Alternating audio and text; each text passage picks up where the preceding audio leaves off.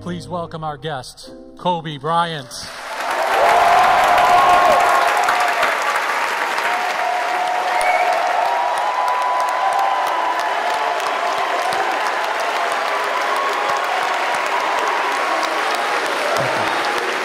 Thank you.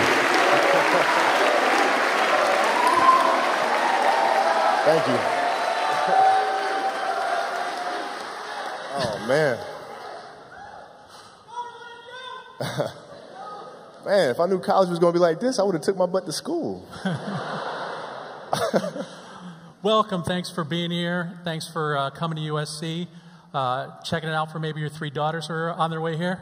Yeah. One for sure. One for sure. My other one's like, she's obsessed about going to UConn, so we'll have to try to figure that out. She's obsessed with UConn. By the time she's old enough, USC women's basketball will be where UConn is now. All right, that's what I'm talking about. That'll make my wife extremely happy to keep both of her babies home. So. Speaking of that last, over the weekend, Arike Ogunbowale, when she hit the winning shot both in the final and the semifinal, yelled Mamba mentality.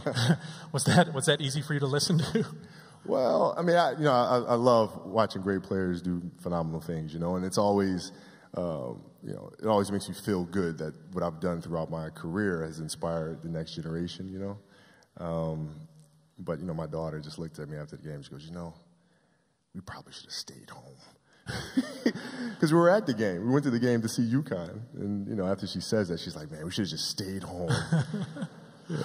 Great performance. It was such a clutch shot, both of them. Yeah. Today, as I mentioned, we want to focus on 3 things primarily.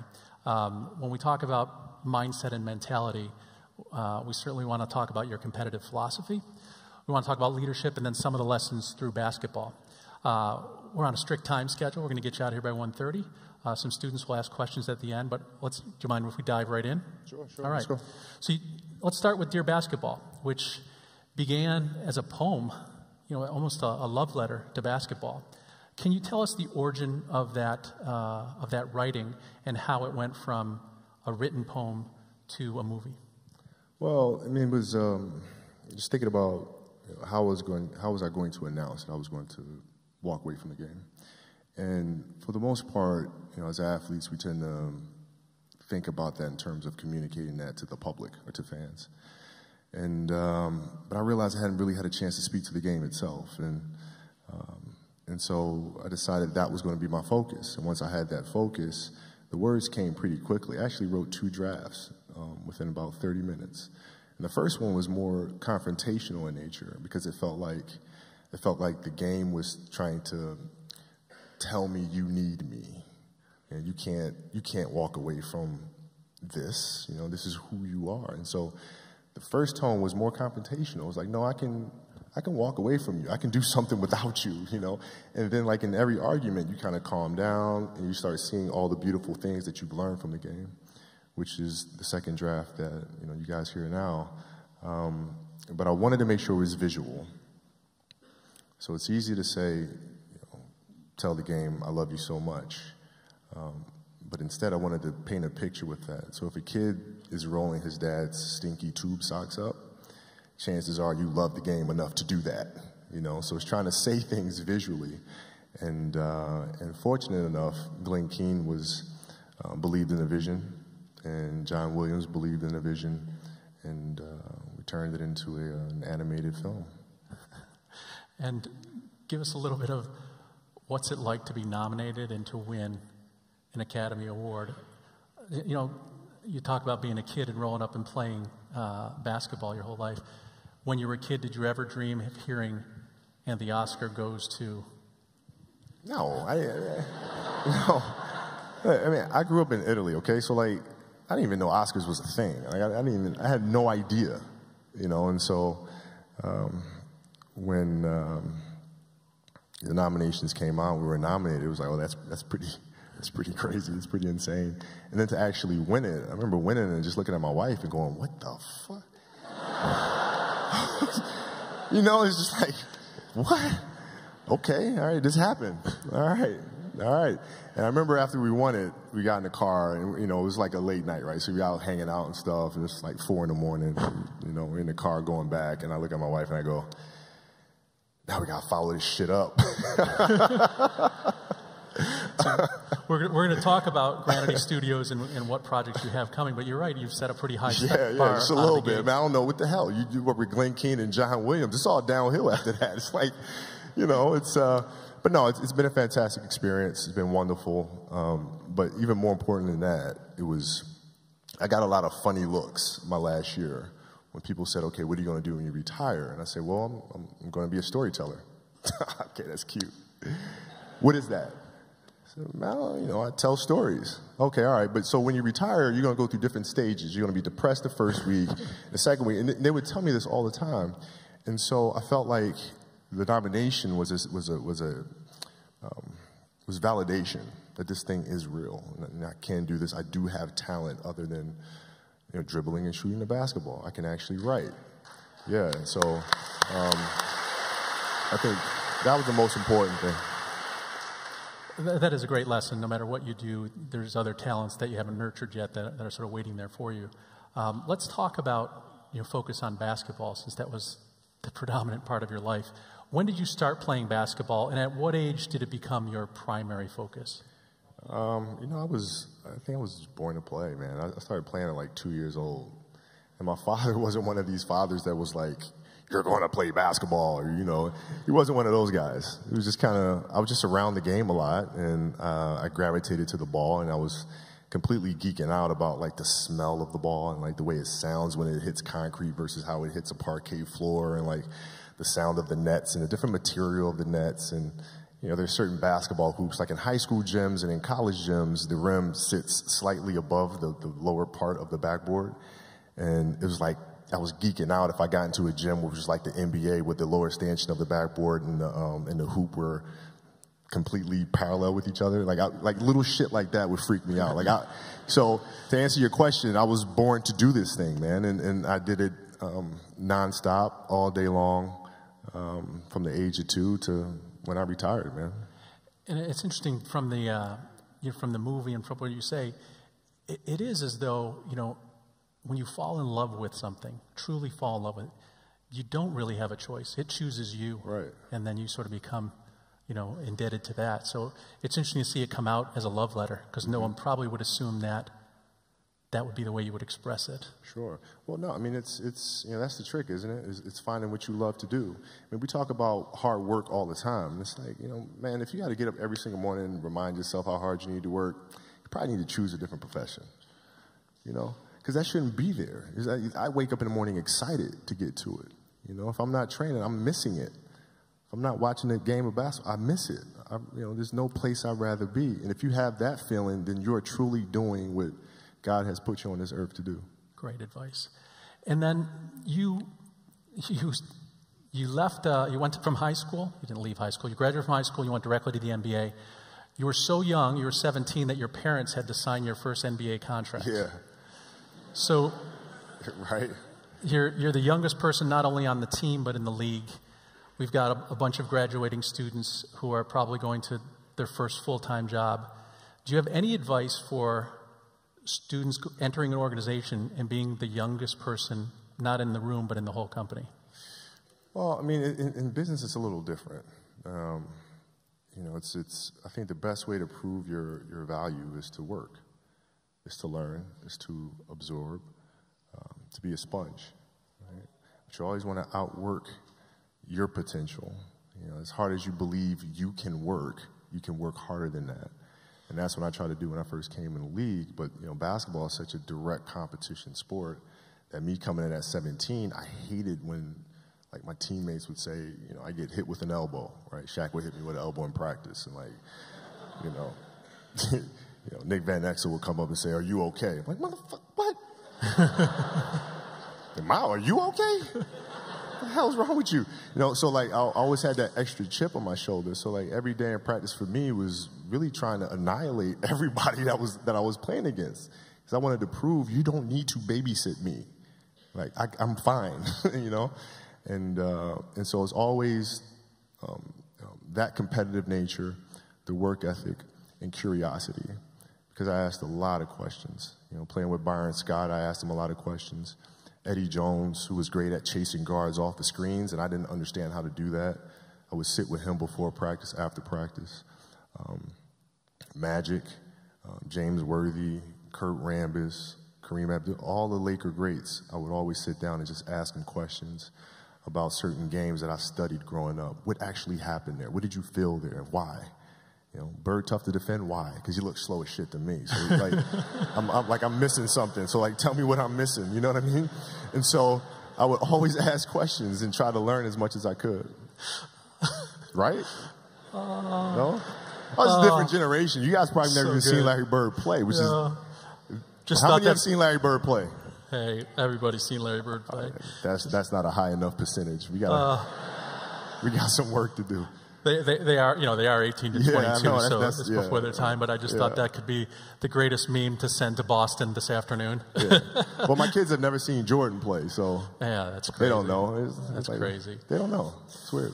Let's dive into your mindset, because I really think that you have so many things that translate beyond sports. When we talk about mindset and beliefs, we talk about limiting beliefs as sort of being the ceiling of your potential. How you think about yourself, whether positively or negatively, that's probably what your potential is. How do you stretch your beliefs and make sure you are continually pushing the boundaries of your comfort zone and your capabilities? I just dream.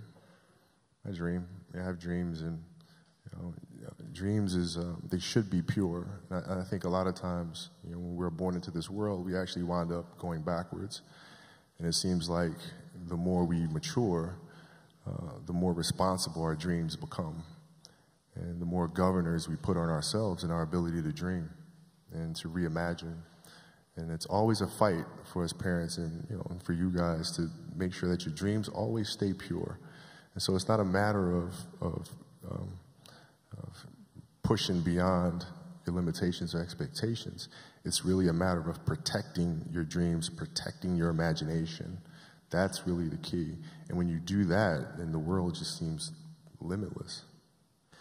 And when you set your dreams, a lot of times, especially in business and entrepreneurship, you have a big vision, and people will instantly start asking you how you'll do it. And so what we tell people is like, don't get caught up with the how, because if you know every step to accomplish your dream, you haven't really dreamed big enough. Yeah. You shouldn't know every step of the way, and you'll have a tendency to walk it back. And so I would say, be unrealistic in your dreams as well. Well, let's talk about one game in particular. We're not going to cover basketball highlights because we'd be here for months. But let's talk about one game and how that sort of shatters the notion of what some people might think is possible. In 2006 against the Toronto Raptors, you scored 81 points, which is second only to Wilt Chamberlain's 100 points. No one has really come close to your total since. People have been in the 60s, including you. You went 28 of 46 shooting, 18 of 20 free throws. You scored 55 in the second half and 28 of your team's final 31 points. There's the scorebook above us that shows the scorebook. And the answer to the trivia question, who was the second leading scorer of that game, is?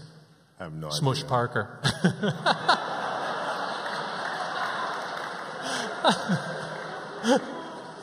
Oh, that's so good. So, what do you have, 4? He had 13. He had 13. But it was something that if you were watching it, it just kept building. Now you know why I had to score 81.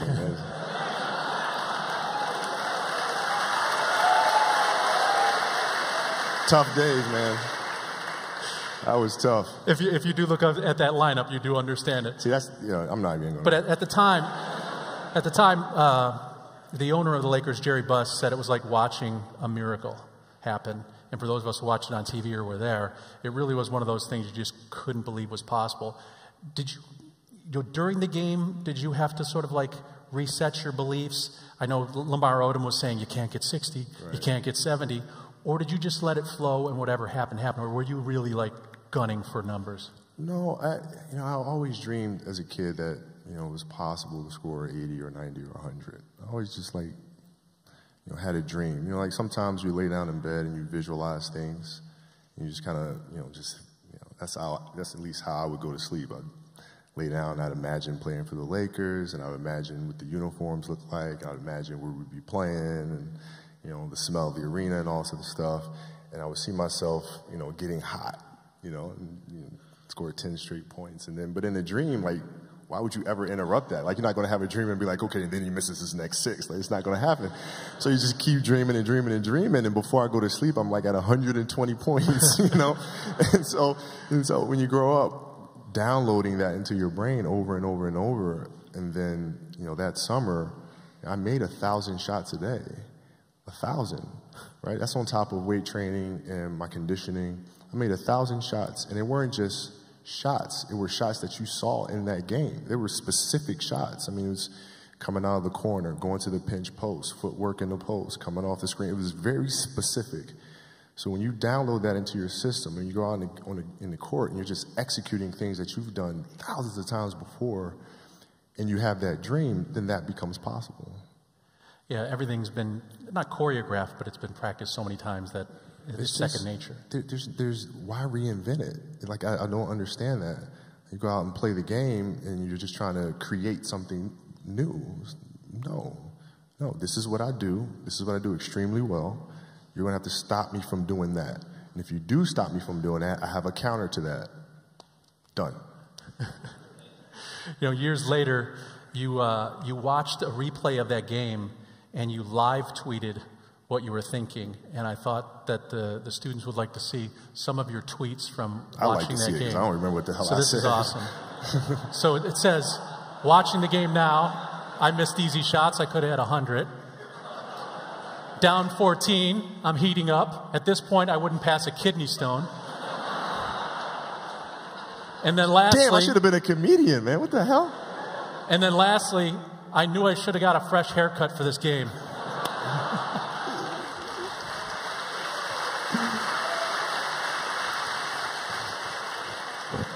Yeah, but missing 2 free throws is kind of ridiculous, though. Because like, you make all those shots and you miss 2 free throws, it's just kind of silly.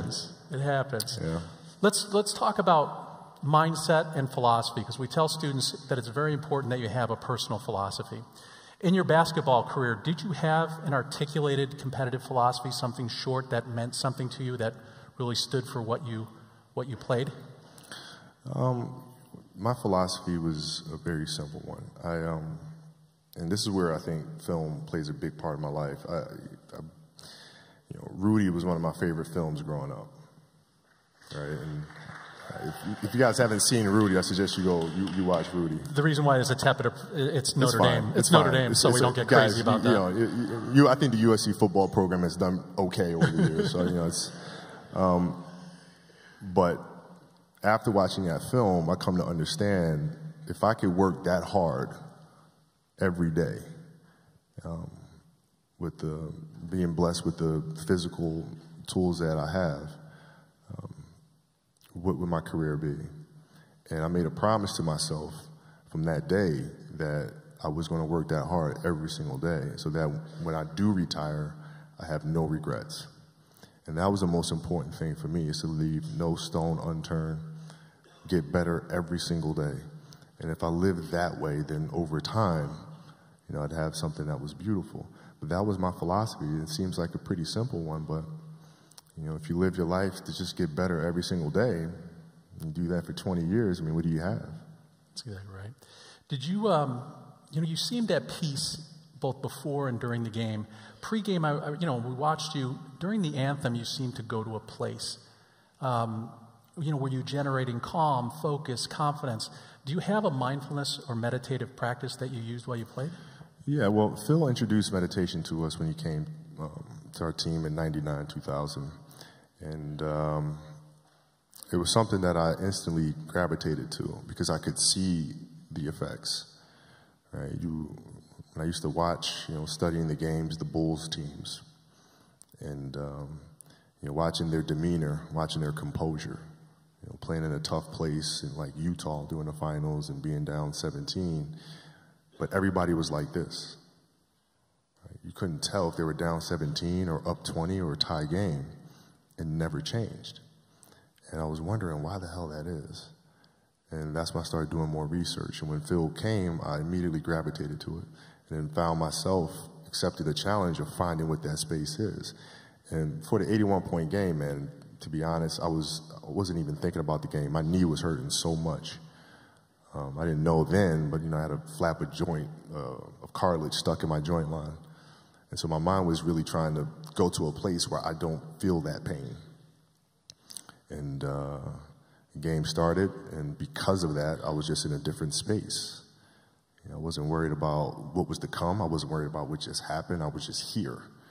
And when you're just there in the moment, playing plays right in front of you, your focus is heightened because nothing else matters. And that's the space I've tried to get to. It's a perfect definition of mindfulness, in the present moment without judgment. And not for nutrition, though, because I did have a pepperoni pizza the night before the game. And full disclosure, I also had a plain quarter pounder with cheese before the game, so to be young. Dinner of champions, exactly. Yeah, you wouldn't eat that now. Yeah, nutrition didn't come till later. So you talk about practice, and I want to underscore that. Allen Iverson, who was a phenomenal player with the 76ers, famously ranted about, when asked by a reporter about missing practice, and he just went, practice, we're talking about practice. I mean, it's practice, not a game. I mean, it was classic. He went on for minutes. Yeah. The Iverson approach is not the Kobe Bryant approach. You really focused on practice. Tell us what you brought to practice and how you sort of made that standard for the rest of your team. Well, I mean, here's why practice was important to me. Not from just the standpoint that I enjoyed playing. Like, I enjoyed being there. I enjoyed getting better. But as a leader of a team, it's also your responsibility to elevate the rest of the guys. And what people tend to get stuck on a lot is saying, okay, the way to make players better is to pass them the ball when they're open. That's a very trivial way to look at things. What you have to do is you have to get them emotionally to want to be better. You have to get them to an emotional space where they wake up every morning driven to be the best version of themselves, right? And how do you do that? And in practice, for me, it was a chance to drive them, to challenge them, right? And this is where you have to know your teammates, because if it's late, we just had a back-to-back, and we had practice the next day, and you show up, and guys don't feel like going through the motions, don't feel like practicing. It's important to know each and every one of them individually, personally, because then you know what nerve to touch. Some guys, it's like, okay, come on, we can do this. That'll get them going. Other guys, no. You got to figure out what button to push. Powell was always Spain. If I tell them how they lost in a gold medal to us and how they're going to lose again, how I'm going to beat your ass in practice just like I beat you in a gold medal game, he'd hate that. He'd hate that. But that's what practice was. You have to drive them. You absolutely have to. And if practice is more intense and harder than a Game 7 will be, then a Game 7 will be easy. But if it's not, then that's when teams start folding and capitulating. It's a perfect segue to, how to create a high-performance culture with coaches and team leaders. Everybody's sort of got to be on that page of helping you become the best version of yourself. Speaking of that, we have someone who'd like to ask you a question from Seattle. Please roll this question. Hi, this is Pete Carroll from the Seahawks, joining in with Professor Belasco's class and with one of the all-time greats, Kobe Bryant. I'm thrilled to be part of this night. But I just have one simple question, really. Kobe, you have been one of the all-time great competitors that have ever played in any sport. And I'm real curious to know what it was like for you with all of the grit and all of the makeup that you had to be such a great competitor. What was it like for you to play with people that weren't as gritty as you were? How did you deal with that? How did you set your expectations knowing that you were so far out there? And how did you deal with the players that you played with, knowing that they were still kind of somewhere on the spectrum, but you were on the top of it? Good question. It's a great question. My response might sound a little tough, but I'd kill him, I'd bury him. It's tolerance for that and the kind of culture that the Laker organization stood for in winning championships is not tolerated. You're going to show up to play, and you're going to lollygag through this scrimmage, through this drill. I'm going to beat you. I'm going to let you know I beat you. And I'm going to want you to reconsider your professional life choice. You know, and for the most part, you know, people will say, okay, that doesn't make a great teammate. Well, I'm not here to be a great teammate. I'm here to help you win championships. So there's a difference. And, you know, fortunately for us and for me, you know, we had an organization that, you know, it was championships or nothing. And they were really good about identifying that and bringing players in here that had that competitive streak and, you know, getting rid of the ones that did not. If I got to fight to get you in the gym, that's a problem. That's a problem. You want players that are gym rats, players that want to be in the gym, that want to work. And then from there, you build on top of that. But if you're lazy, man, I don't want to talk to you. I won't deal with you. You're going to make me feel dumber. You know, you know, you're going to lower my level. I don't think so. You can go over there. There's plenty of teams in here where you'll fit right in. Well, you mentioned... At the time, they were right down the hall from us. So, you know, they were. You mentioned the organization, and you know, we're talking about leadership, not just on the floor and the players. Within a basketball franchise, the players, you know, they're accountable to each other, to the coach reports to the GM reports to ownership. Let's look at leadership from both the players' perspective and the organization. So to help us with that, please welcome the president and the controlling owner of the Los Angeles Lakers, Jeannie Buss.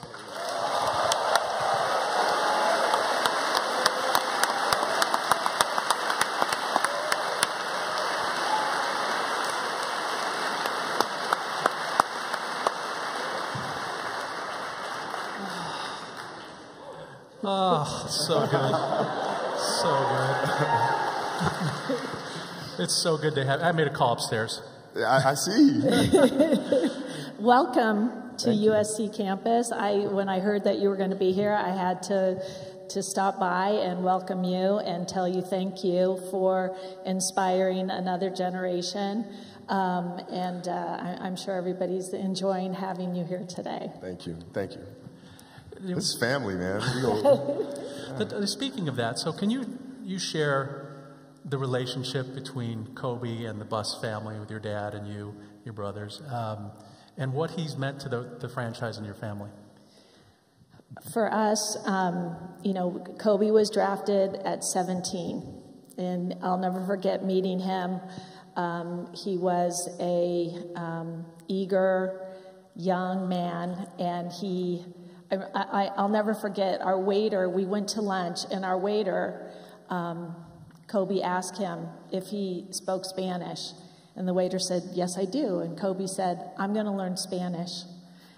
And I thought that was so odd for somebody so young to give himself a challenge like that. And now you speak beautiful Spanish, Italian. You do your press conferences in both languages. So, you know, the idea that we had a franchise player in this young kid was a gift for our family. And, you know, the idea that you have been a Laker for 20 years throughout your entire career, that meant a lot to my father, Dr. Buss, that you were a Laker for life, and you were. Thank you. You always welcome.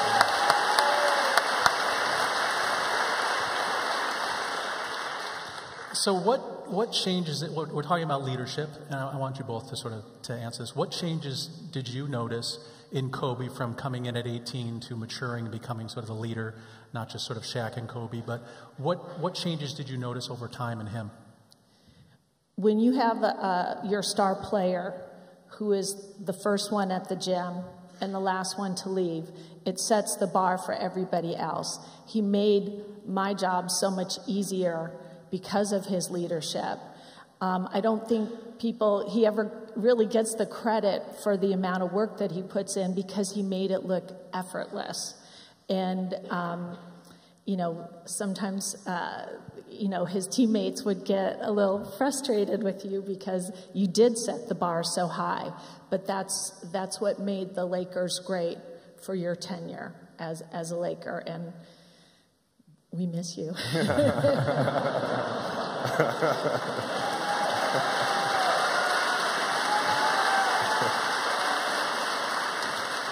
You know, in most, you know, as Kobe said, the Lakers play for world championships. They don't play for division championships or conference championships. They play to win it all. And from 1997, when Kobe came in the league, through 2012, the Lakers were in the playoffs all but 1 year. The last few years of Kobe's run, they were a young team and they were out of playoff contention. How does your attitude and leadership deal with changing goals? You know, I know it's good to say that you want to win the championship every year, but it probably wasn't really a realistic one. So how do you adjust? How do you adjust as the team leader? And then what conversations does ownership have with the coaches and teams about rebuilding? Jeannie is so sweet that she saw me work so hard for so many years.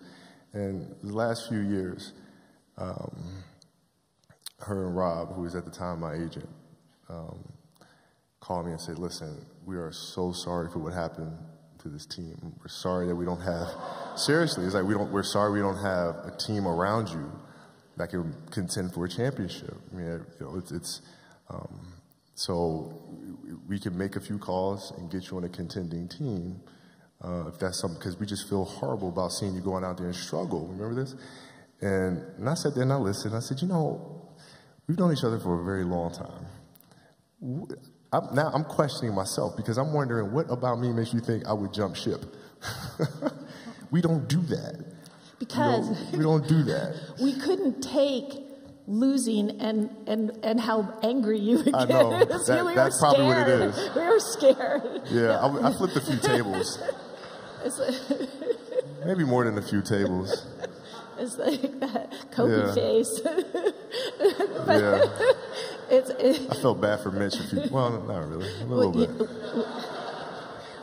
When we lost to the Celtics in 2008, you and Phil Jackson used to say it's worse to lose in the finals than to not make the playoffs at all. And losing, especially to the Celtics, was that much more difficult. But you just took that right from the court and went to the Olympics and led the team to a gold medal. So you took that, and then you were on a mission to get back into the finals and win, and you did. And like, but we played. But to me, it's fan. Like it's not like the Lakers. I've been a Laker fan since 5 years old. Man, I know the Laker history all the way from Minneapolis all the way to where it is today. Right, so it's in my blood. And this family, her father, believing in me and standing by me and all sorts of stuff. Like I'm not gonna go anywhere. Like this is home to me. You know, we work through this stuff together. And like, you know, as a leader, you gotta be able to take the good with the bad, man. You can't just because the ship's sinking, all of a sudden I'm gonna jump off and swim to another ship like that. You don't do that, right? If you can win championships in front of everybody, then you could miss the playoffs in front of everybody. You gotta be able to take both sides of it.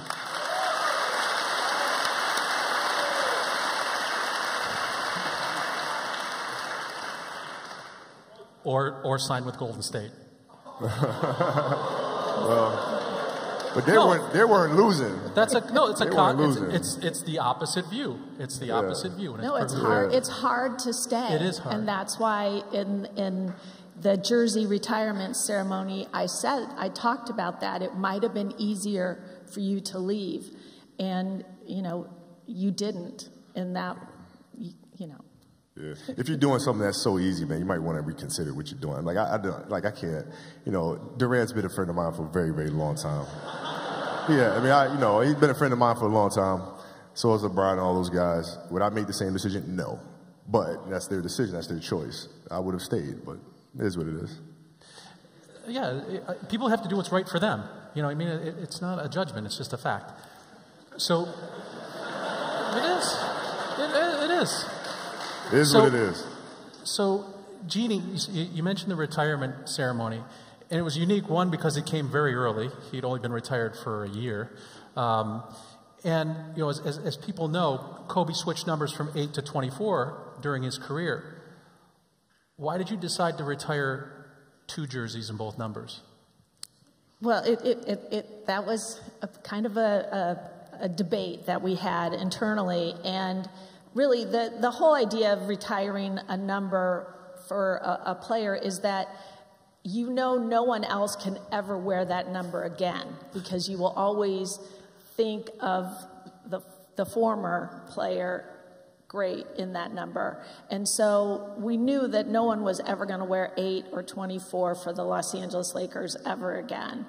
But if you took the body of work of Kobe wearing number 8 and Kobe wearing number 24, both of those players would qualify to be on the wall, and he just happened to be one who had such an amazing career. He deserved to be up there twice.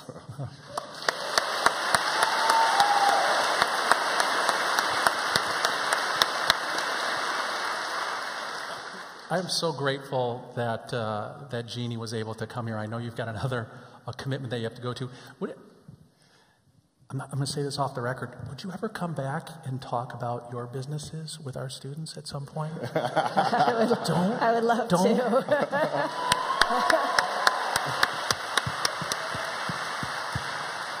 Let's thank Jeannie Buss for coming by.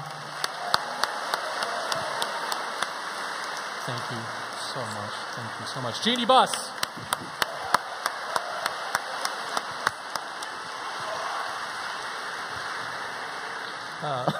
You can see why Kobe, some of these, Kobe, Jordan, phenomenal players, probably not coaches. Well, I do coach my daughter's team. Oh, I do. I coach my daughter's team. This is a 6th grade basketball team. We run a triangle offense. We do. And you can't tell kids to scorch the earth. I mean, they're too young for that, right? So you got to first teach them how to scorch the earth, right? So you got to teach them fundamentally how to pass with your left hand, how to make left-handed layups, how to dribble appropriately, how to proper spacing, and, all the basics first. And then when they get to 17, 18, then it's, Dracarys. All right, so let's just make a note for admissions, 7 years. Let's put her on the radar, and let's keep watching her play. We've got a couple more minutes, and I'm going to have students ask you some questions. But I want to dive into your businesses now that you sort of transitioned from basketball. It's interesting because most athletes and retired athletes focus their business efforts around building their own brand, their personal brand. And certainly, you have a brand, you have a shoe, but you've chosen to do something else, something that's more bold, something that you really haven't done before. Can you tell us why you're doing this, why you're going into a creative endeavor like Granity Studios? Because I love doing it. I mean, it's that simple. You have to sit and ask yourself what is truly going to get you up in the morning, what's going to keep you up at night. And, when you find what that answer is, you stay true to that. I've built a brand for the last 20-some years, personal brand, which is great. But that is not where our focus is going to be for the next 50 years. Right? It's what we are doing now. Are we taking a big risk? Yeah. But I think that if we focus on one thing and do that one thing exceptionally well, we won't fail at that one thing. So sometimes you got to put the other stuff to bed and focus on what you believe is the core of the company. And that always starts from what you love to do the most. So let's focus on Granity. Bryant Mamba Partners is primarily a venture fund, invests in early stage and growth stage companies. Your partner, Jeff Steibel, very experienced investor. You guys have had some wins already with some great companies. But I want to spend some time on Granity because I think that's where most of your creativity is expressed. We talked about setting limits and artificial limits and beliefs on ourselves. Granity Studios, what does the word Granity mean? It means greater than infinity. And I just took those words and then made a new word. And the whole idea is that, when I started playing the game, everything was about trying to be the best. Win as many championships as you can, yada, yada, yada, yada. You get older, you start to understand that really it's about the next generation, that these championships do come and go, right? And there'll be other people that win championships. But the most important thing you can do is to pay everything that you've learned forward to the next generation to come. And that's truly how you create something that lasts forever, right? And so the fundamental belief of the company is create forever. Now, how do you do that? And that's how you create something that's greater than infinity. Inspire one who inspires the next, who inspires the next, and on you go. And that's the foundation of it all. That's great. And Granity Studios sort of two different areas, content production and publishing, right? Can you tell us, on the content side, tell us about Detail with Kobe Bryant and, is it Puny Pete and Friends? Puny Pete and Friends. Tell us about those two things. Detail, we'll launch that April 12th on ESPN+. And what I observed a lot in my career is how players study film. Because now it's become like you watch game film and you see what you do right, you see what you do wrong. Okay, let's do more of that, let's do less of that, right? But the way I grew up, from Tex Winter, Phil Jackson, the way film was broken down, it was broken down to the smallest detail. It was broken down to the right angle. It was broken down to foot placement, timing, looking at the posture of a teammate. You know, what could he be thinking? What could he be feeling? Same thing with the opposition. You know, you watch the feed, watch players go into the timeouts, who's talking to who's not talking. You start looking at every little thing. And so watching the game for me would take like 5 hours. And that attention to detail is what's missing. So I felt like if I can put that in a show and have the next generation, these 11-year-old kids, 12-year-old kids, start watching the game at that level, what are they going to be when they're 25? You know, what level would they be at then?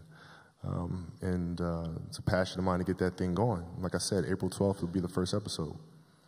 It's so interesting, you know, we learn so many things when we're younger, and then we never really turn back to learn how to learn. And so this is a tool to learn how to learn and learn how to become great. And then what about Puny Pete and Friends? Puny Pete is like, I decided to create like a sports version of the Peanut Gang, which is like the funniest thing. It's awesome. There's these little kids, this kid named Puny Pete, and God bless his heart. No matter how hard he tries, he can never seem to get shit right.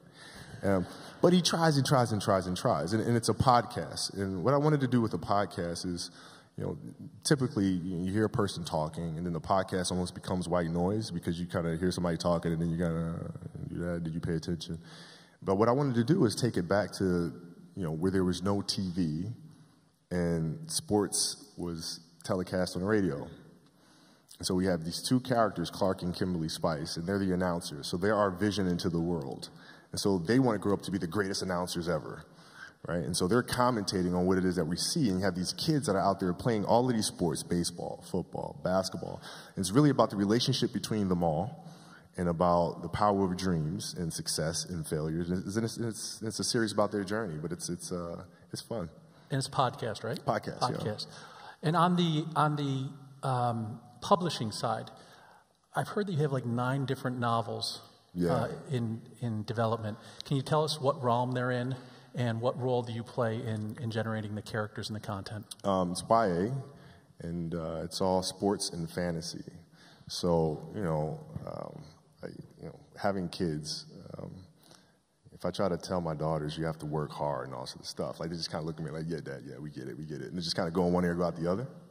So I've had to start trying to figure out how to seed that into stories, into content, into short stories, right? Stories I can read to them at bedtime. And then that's when the messages would sink in, because they pay attention to a character more so than they would pay attention to what the hell I'm saying, you know. But I trick them because I wrote the story. Ha ha ha. And so that's where this whole idea kind of started. And from there, I just started kind of outlining different characters and creating an entire world that's centered around sports and fantasy and magic. And the first novel series that we'll release is called Rollaby Wizenard. And it's a magical coach that comes in to teach these kids the magic that's within them and use fundamentals of the game and the emotion within each character and how they navigate those emotions to reach their full potential. Those are universal themes. It sounds like you're sort of using the Disney model. You're building a studio in Orange County. Yeah. Getting Hollywood talent to come down there and join you. Well, we need great writers, editors. If there's anybody in here in this room that fits that bill.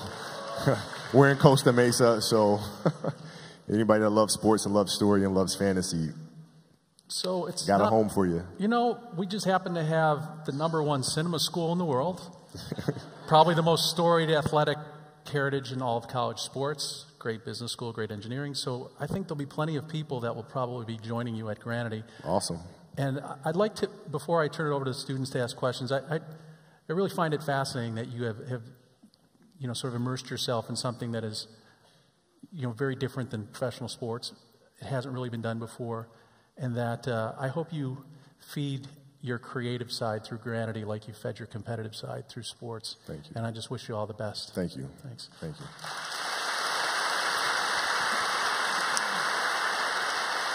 Let's start off with some students. You can stand up, too. Stand up, tell them who you are. Got about 6 or 7 for you. Hey, Kobe. On behalf of everyone, thank you so much for being here today. My name is Sarah Hughes. I'm a master's student in the entrepreneurship program. I played on the beach volleyball team as an undergrad, and now I play professionally for Team USA. My question for you is, what did you know and learn at the end of your career that you wish you knew at the beginning?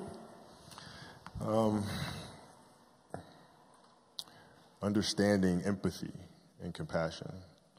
Right? Because as a young kid, when I came in the league, it was like, I'm driving this way, and either you're going to be on the train or be on the track. Right? There was no such thing as understanding that people have lives outside of the game, which apparently I did not. But like if I understood that at an early age, then it helps me as a leader to communicate better. I came to understand that later, and getting to know people on a personal level. What are their fears? What are their insecurities? Right? What are their dreams and ambitions, desires, those sorts of things? When you come to understand that about a person, then you can help them reach the best version of themselves. So I wish I'd known that earlier. Thank you. Oh, thank you. Thank you.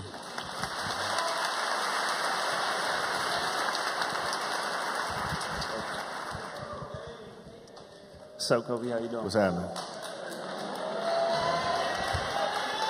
I'm Jordan McLaughlin. I'm a senior here, working on my master's in communication management. I played on the USC basketball team here.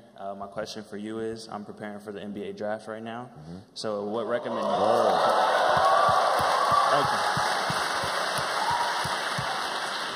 recommendations do you have for someone on picking an agent? Don't, because it's a dying business. I hope there are no agents in here. It's probably, no, I'm kidding. I was very fortunate because Rob was the kind of agent that worked in collaboration with his players. Right? So my advice to you is find an agent that's going to collaborate with you, not point you here, point you there, right? Or work behind the scenes in the shadows without you knowing what the hell's going on, right? An agent that's going to have you be a part of the meetings, right? Have you in that room, discuss with you, not just pop a contract in front of you, but actually walk you through clause by clause what it is that you're signing or getting into and get your feedback on it. If you can find an agent like that, man, you're doing well, man. Appreciate it. You got it, man. Good luck. Thank you. Good luck.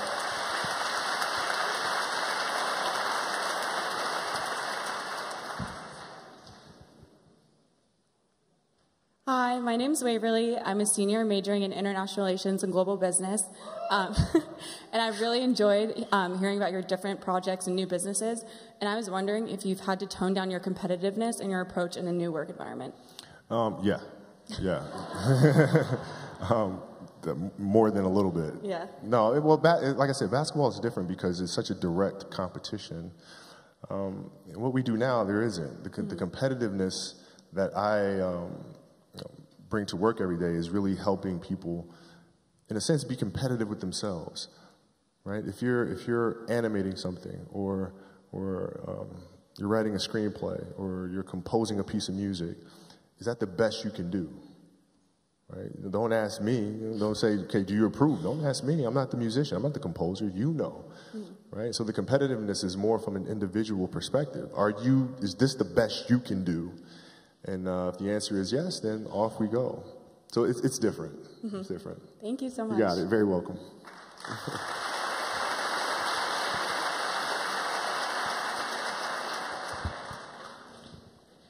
Hi, Kobe. Hey. My name is Victoria Yarrick. I'm a junior broadcast journalism major. My daughter came to watch them play, by the way, volleyball, and we were sitting right there, and she was like, oh, my God, they hit that ball so hard. That was the first time watching you guys play, so. Thanks for coming. You're always welcome. Thank you.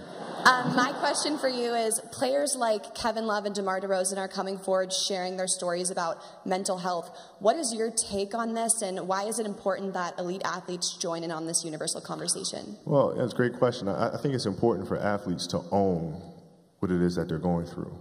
It's awareness, right? I think a lot of times we try to tell children, tell young athletes in particular, that if you have those thoughts and those feelings, that's weakness. That's bad. You shouldn't be feeling that, which then causes them to, right, feel some type of way about themselves. Right? They carry that around with them for the rest of their lives. And I think the most important thing is for us to be aware of what's going on in here. Not that it's bad, good, or indifferent, but it's awareness. And once you're aware of it, then you can choose to walk hand in hand with it, or you can choose to fight it, but you're making that decision. If you just can constantly bury that in the distance, then it starts festering, and it comes up in different ways and manifests itself in different ways. So I think it's unbelievable what DeMar and what Kevin are doing, and hope to see more of it. Thank you. You got it. You got it. Pleasure. Thank you. Hey, how you doing? Fantastic. I'm Satori. I'm a dance major here at USC. I'll be the first graduating class, and I'm a junior now. So, of course, I have to ask, a lot of times dancers and athletes find themselves at odds with each other, even though their crafts sort of demand the same thing from them. Sure. So I have to know, how do you see dance and other art forms and athletics in alignment with one another? Well, there was a year I played Indiana Pacers in the finals. I rolled my ankle really bad. Jalen Rose stepped under me on purpose. He admits it now, finally. And rolled my ankle really, really bad. I came back, finished the series, but I couldn't touch a basketball till mid-September, which was driving me crazy because I couldn't train. But I looked at, this was like the 10th time I rolled my ankle in one season. So I'm looking at that and I'm saying, okay, I got to address that. And so being that I couldn't get on the basketball court, what I did was I took tap dancing lessons. Okay. No kidding. I took tap. And tap was like the best training for me in the world because it strengthened my feet. It changed my rhythm and my approach to the game. I was able to change speeds when I came back the following season. You know, I think dancers put way more strain on their body than athletes do. And I think there's a lot that can be learned from that. My daughter took ballet for several years, and I would sit there in the class, right? And I didn't know what I was getting into because I don't know anything about ballet, right? But I'm sitting there in the class, and I'm watching her, and I'm watching her get the first position, the second position, and I'm learning the structure and the rules that go along with that. And as athletes, there's a lot to be learned from that. Because if you simply go out there and perform and play, yeah, you'll be great every now and then. But if you play with structure, if you understand the rules that come along with that, the discipline that comes along with that, then you reach another level. But you guys have my respect. If other people that don't see that, they're idiots. That's on them. Thank you. You got it. Thanks.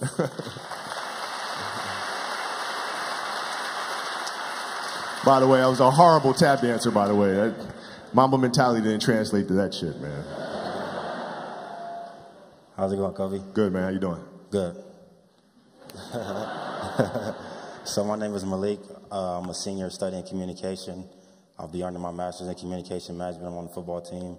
So I was just wondering, what is the most important thing that I can take away from football that would translate into my life after sports?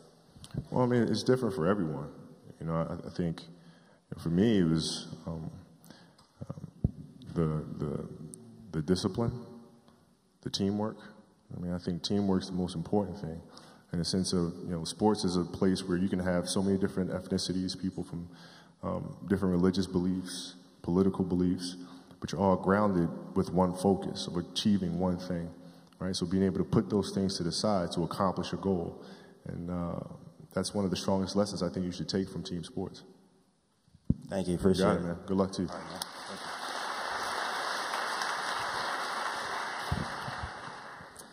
How you doing? I'm Captain Corbin Pierce. I'm a active duty reconnaissance Marine. All right. And also a father. So I have a last question. I have a family question for you. Off the court now, how do you inspire and foster that vision of greatness in a child? You talked a little bit about the stories you tell them.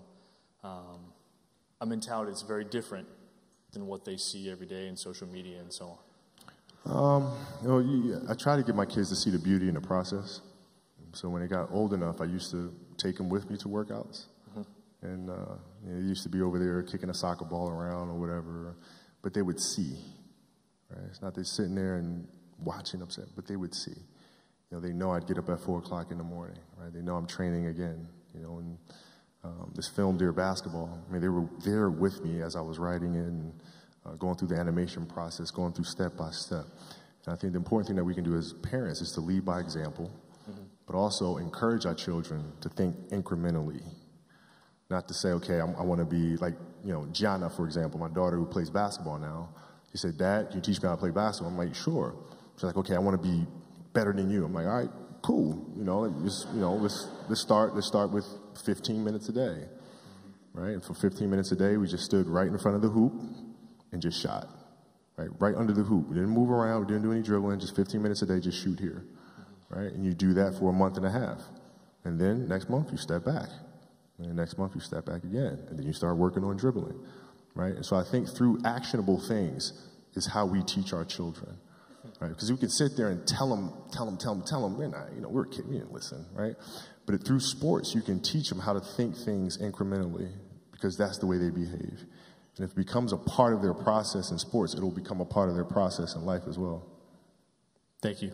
It's an honor to hear you talk. Thank you. Thank you.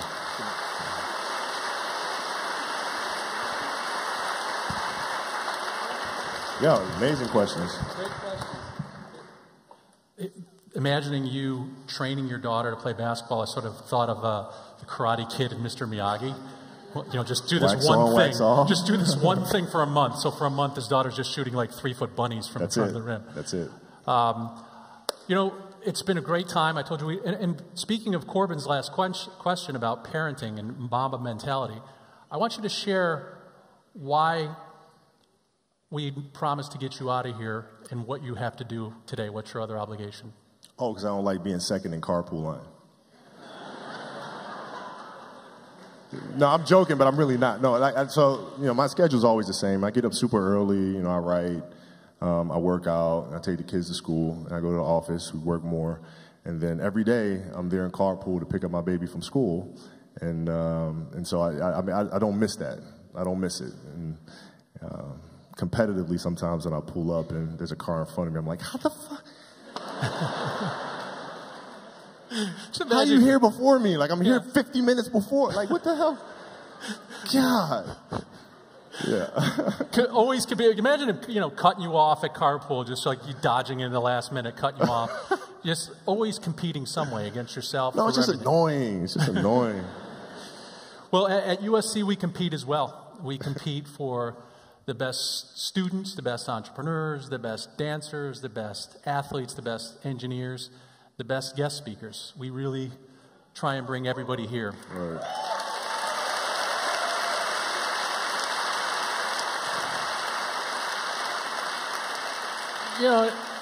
It's sort of interesting because he went directly from high school to the pros, technically he has eligibility left. He does.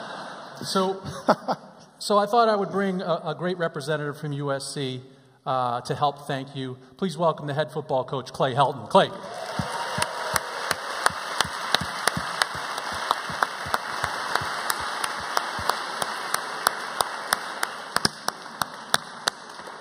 You would be the prettiest whiteout on the face of the planet. I know that. Well, Kobe, thank you so much. Thank you for what you've done for the city of Los Angeles, for what you have done for this Trojan family today. I'm going to tell you, the greatest gift you can give somebody is your time, and you gave your time today into your mindset. I've always thought that you were one of the most fierce competitors in the history of any game. Today, I now know that you are the fiercest competitor, and you taught these young people that to be great, you have to welcome competition. It's something that is innate in all the great people, and no matter what field you're in. And we'd like to thank you from our Trojan family to you, and we'd like to make you an honorary Trojan. All right. All right. All right. Look at that, man. Sweet. How about that? Yeah. Thank you. Yeah, thank you. Appreciate you being you, buddy. Thank Thank you. Stay up here. Hey, students who ask the questions, get up here for a quick picture. This will show off the guns nicely right here. This will be nice. Students who ask the questions, come on up really quickly. Guys, thank you for coming today. It's been a great day at USC. It's great to be a Trojan. Have a great week. Fight on. Thank you. Thank you, Kobe.